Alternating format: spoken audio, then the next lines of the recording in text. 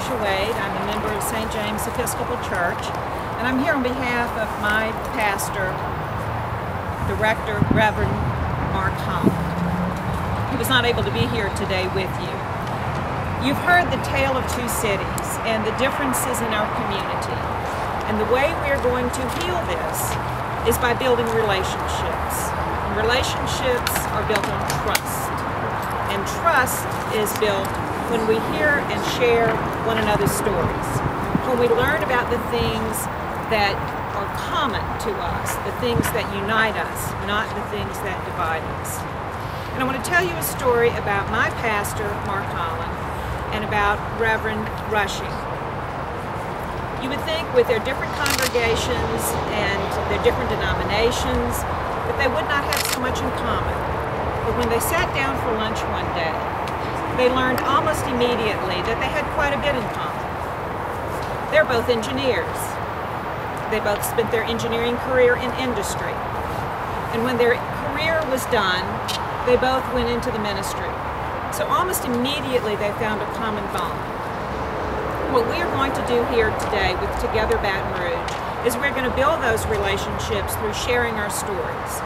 We start with our faith institutions and our civic organizations.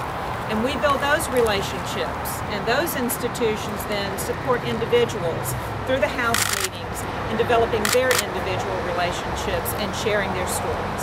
And it's when we hear each other's story that we understand that we all want the same thing.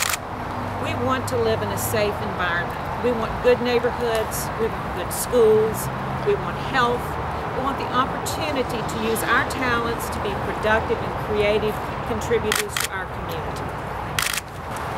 My name is Father Tom Ranzino. I'm pastor at St. Jean-Vianney Catholic Church.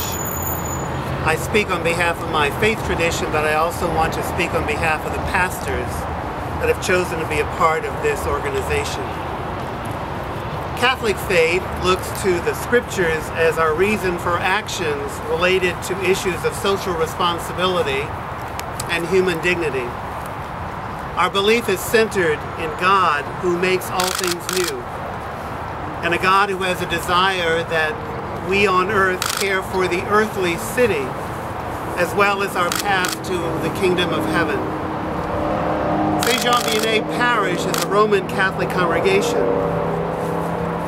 We choose to join Together Baton Rouge because of a commitment, a long-standing commitment in our church parish to be faithful citizens and to take our place with other congregations and institutions in caring for Baton Rouge. While the eastern part of our city, where we live, has its own gifts and challenges, what happens to the quality of life downtown and in South Baton Rouge is important to us. We live together. And how we live together in the spirit of the gospel places a responsibility on us to work with our brothers and sisters, wherever they live in Baton Rouge, on issues that create for them and for us a better, safer, more productive life. And we know to work for our brothers and sisters in doing the same. The Catholic Church joins our Islamic brothers and sisters, our Jewish congregations, and all the other Christian churches in a belief that there is a spiritual bond that connects the believing people to a faithful God, and who can place in our hands and hearts the call to community in God's name. That we can work with Together Baton Rouge is important for our church parish because it's one more way we can live both the gospel and a Eucharistic life. We know that we will not be able to solve all problems, but we will be able to work with the inspiration of the Holy Spirit for the common good. And that, in the end, we believe, is what the Christian life demands. And the fruitfulness of that will be God's work more than it will be our own. Thank you. Delighted to have with us one of the pioneers in our community, Pastor Charles Smith, who has for years been working to improve race relations in his parish, to improve our educational system, working towards reduction of crime, getting our youth involved in meaningful projects. And he's going to come at this time and share some remarks with us. Pastor Smith. Thank you so much. I'm in my 78th year now, and 76 of those years have been spent in this community. I've had the glorious privilege of watching this community grow in a lot of different ways.